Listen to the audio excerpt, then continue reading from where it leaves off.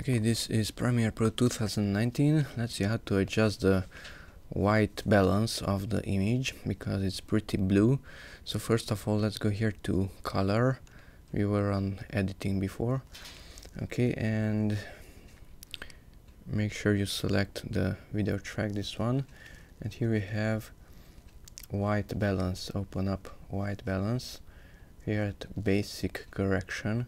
So we have more here, and we will use white balance. So at white balance we have temperature, and if I move it to the left it's even bluer. If I move it to the right it's much more reddish. If you double click on that circle then you will reset it.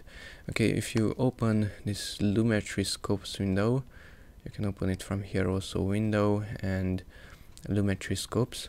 Okay, we can see that the blue is pretty high and the red and the green is low. You can modify that from here, parade RGB, set it to that one for example.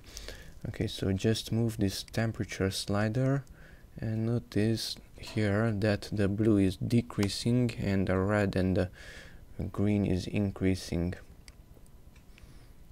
Okay, so that's the temperature, the color temperature adjustments inside Premiere Pro 2019.